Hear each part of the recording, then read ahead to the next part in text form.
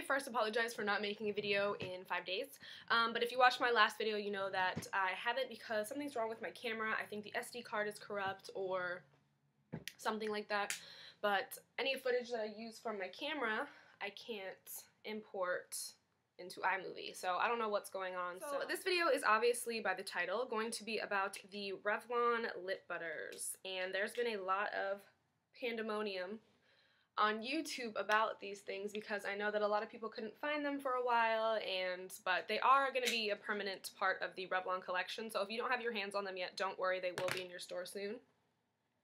So there's tons and tons of colors, and I only picked up 4 because these are the 4 that appealed to me the most, and they're kind of a little on the pricey side.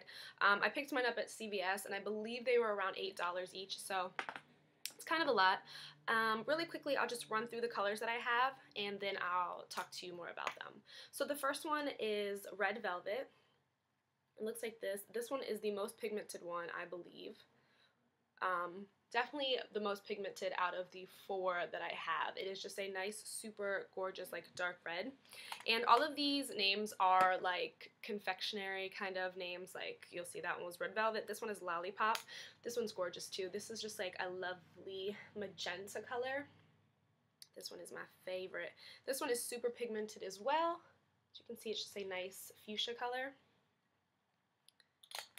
Packaging is really nice on these, too, but all of Revlon's products are packaged pretty nicely. This one is Strawberry Shortcake, and it's just a pink, so of course I had to grab it. It's coming off a little darker on camera, and it looks like that.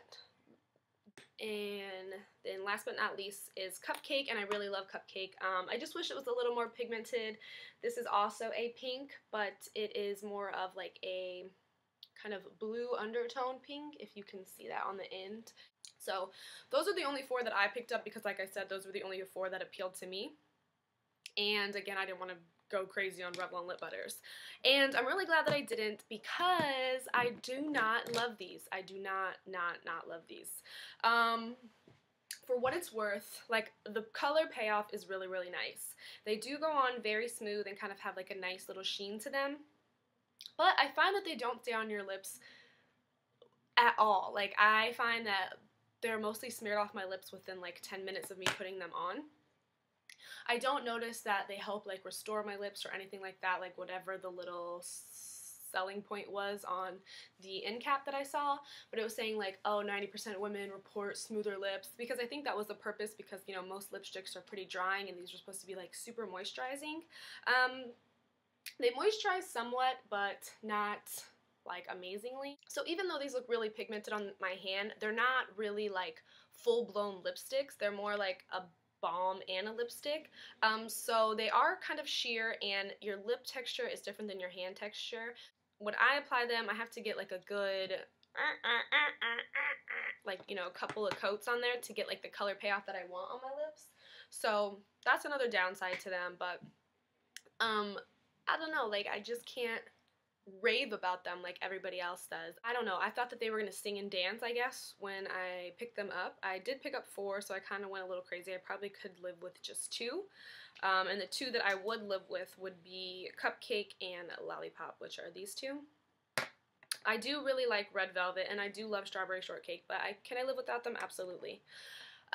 So don't think that everyone like hyping them up. I mean, I'm pretty sure that there's tons of you that are gonna leave me comments down below and be like, what? I love these, and that's great. But I'm just saying, I don't love them. That's why a lot of you have been like, oh, or why aren't they in your favorites videos? Because they're not really like one of my favorites. I don't really reach for them that much. And yeah, that's just what I wanted to say. I'm not saying that they're horrible. I'm just not saying that they're super amazing as some of these videos are leading out to be.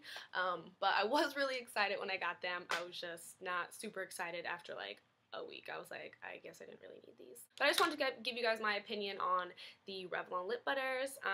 If I had to rate them, I guess I would give them like a 7 on a good day.